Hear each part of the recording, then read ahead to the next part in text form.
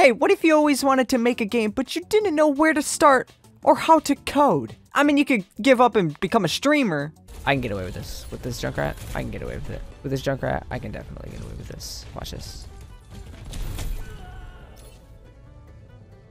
Yo.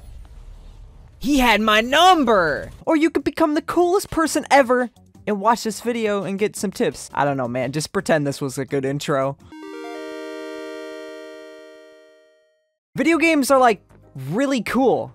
Their creative vision turned into reality. They could tell a story and also create unforgettable moments. Here in the indie game dev community, we just be making games. But I do notice a lot of you who watch my videos haven't actually started making games, but you're really interested in this.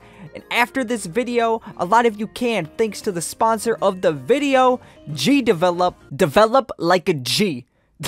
They did not tell me to say that, and I don't know if they'll like that I said that, but I just said that. I remember when I started game development, coding for me was like a huge hurdle. I'm just this goofy guy. I say dumb things all the time, and I didn't think I was capable of understanding how to code. But hear me out. GDevelop has a no-code scripting language. Okay, I'm over here in GDevelop because I really want you to see how easy that this is with their coding language. So all I've done is imported this small green platform. This was made by Kenny. If you don't know who Kenny is, Kenny makes some amazing free assets and does a bunch of cool stuff for the entire game dev universe. All right, I'm gonna go over to this untitled scene event. We're gonna add an event. We're gonna say key pressed. Let's say D. When you click the D button, what's gonna happen? Boom, we're gonna add 3 to the scale of the small green platform when we press the D key. Press D. It's getting bigger, and I can't even see it anymore. It's really that simple. GDevelop also has these things called behaviors, and they are really cool and help you prototype and do things super quick. I'm gonna show you exactly what I mean. I'm gonna add a new object, and I'm gonna add this blue player by Kenny. Drag this bad boy here, click on it, edit it, go to its behaviors, add the behavior, platformer character. Then I can go to the behaviors of my platform, add the platform to it, hit apply, run the game. Look at this.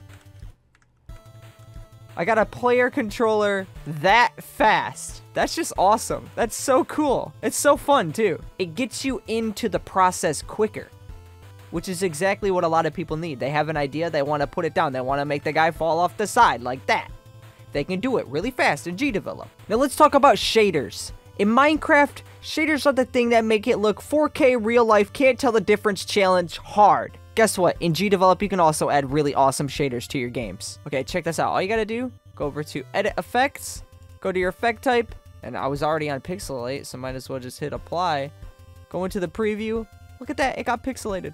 Let's do another one. This is actually, it's actually really fun to go into this and check it out. What about glow? Look at that. It's got a glow around it now. It's customizable. I can actually go here if I wanted to make the glow blue and then make the outer strength 15.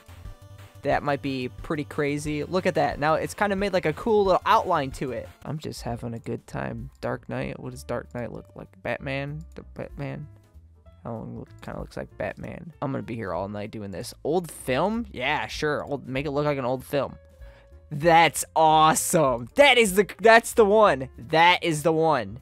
You got to download this. You got to make a game with this filter. That's impossible. That's impossible. I'm just calling it right now. That's not possible. They did not do that. They did not have to do that to us. I can make the noise size 10. What is that going to look like if I do that?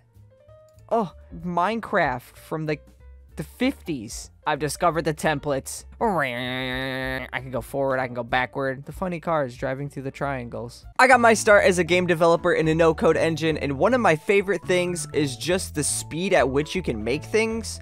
I am just a giant ball of ideas. I'm constantly coming up with ideas, and in a no-code engine, you can really easily just take the idea from your brain, just slap it in the thing, and then it just works. I tried to make this video extremely not technical and easy to understand because I know that when I started, I hated watching these videos and they're talking about all these different design philosophies and ways to schedule and manage things, and that is not what I wanted. I wanted to just make a video game. But another thing about GDevelop that's awesome is it has a great community full of tutorials and people to help you out. They have a Discord server, and if you do have those sorts of technical questions, they definitely can be answered.